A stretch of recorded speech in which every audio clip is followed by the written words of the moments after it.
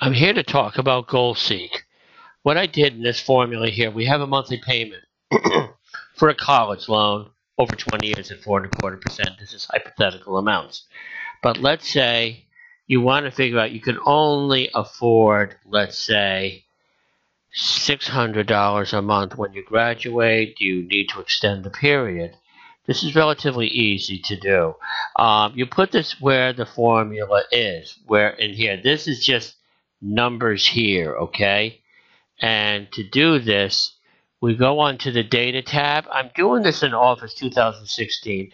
It works in any version, okay?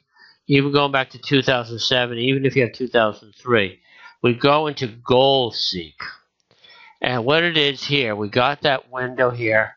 It's saying set before. Let's say I want to make it, as I said, $600.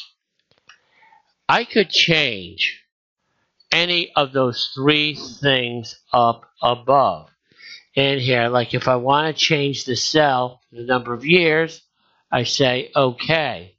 And it's saying I would need 37 years. I'm going to hit the cancel.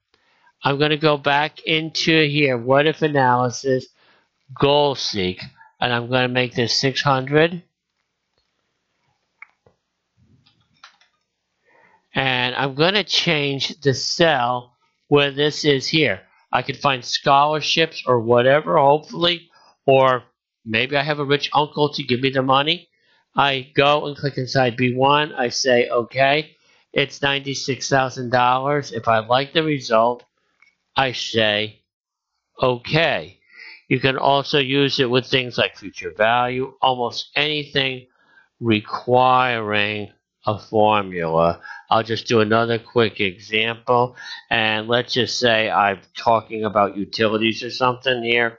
Let's say I have like 55, 100, 350, and let's say 200. They're like utility expenses.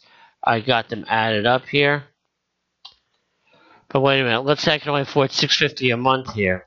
I'm in the GoalSeek here, what if analysis, GoalSeek, and I want to change this value to, let's say, as I said, 600, and I go into here.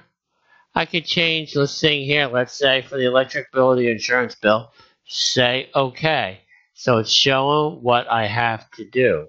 I just hit the cancel button, but it shows you where you can cut down, increase, or whatever.